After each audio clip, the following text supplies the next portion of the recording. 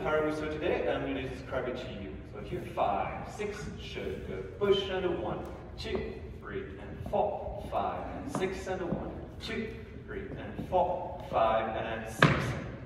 Good. The first thing we talked about was shoulder tuck with free turn.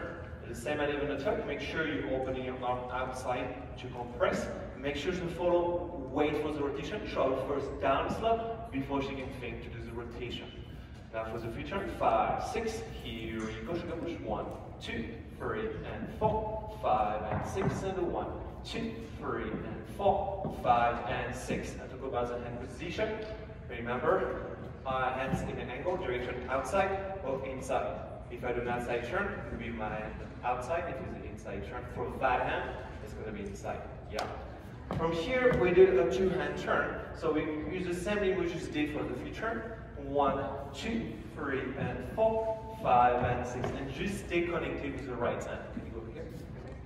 5, 6, here we go. And a 1, 2, 3, and 4, 5, and 6. I remind you to keep your right hand a little bit away so the front doesn't close about 5 minutes in time. So from here, 1, 2, 3, and 4, 5, and 6. You see, till 4 by right hand, do nothing. It's leading by the hand, with the left hand, like a free turn.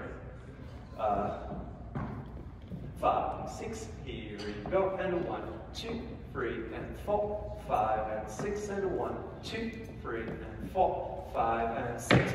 I show for the intermediate dancer a tap step, and so the triple, 5, 6, 7, 8, and a 1, 2, 3, 4, 5, and 6. And for the follow, I show a slight angle with the shoulders. I should turn around. You want to try? 5, 6, shoulder push, and a 1, 2, 3, and 4, 5, and 6, and a 1, 2, 3, and 4,